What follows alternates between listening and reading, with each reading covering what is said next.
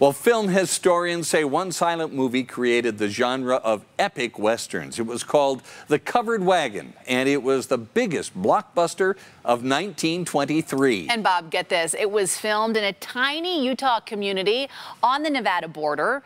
Fox 13's Max Roth shows us.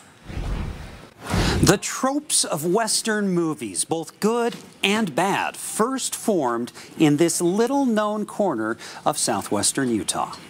Of all the places in the world, Hollywood chose Spruce Lake to film its first epic Western, the silent movie The Covered Wagon. It was 1922, and a cast of thousands descended on Garrison, Utah, population 109.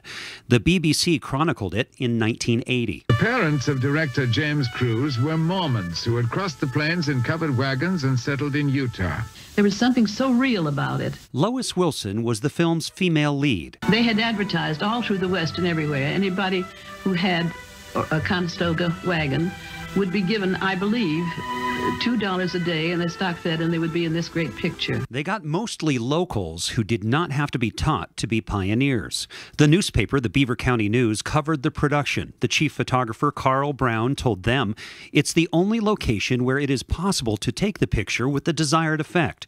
He said by placing the camera in one position and by changing its direction, 7 different scenes with entirely different backgrounds may be taken. They built the facade of Kansas City on bluffs above the lake. Nearby arroyos became the Badlands. The peaks of what's now Great Basin National Park stood in for the Rockies and the Sierras.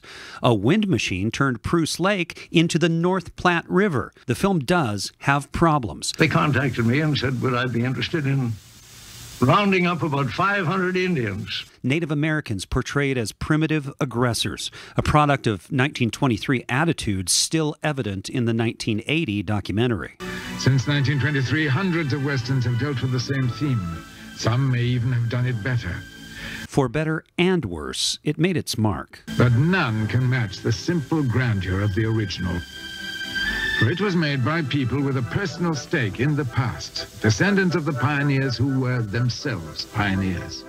98 years later, this film meant to portray history is history itself. The people that you see on the screen are far closer in time to those early wagon trains than they are to 2021. In the newsroom, Max Roth, Fox 13 News, Utah.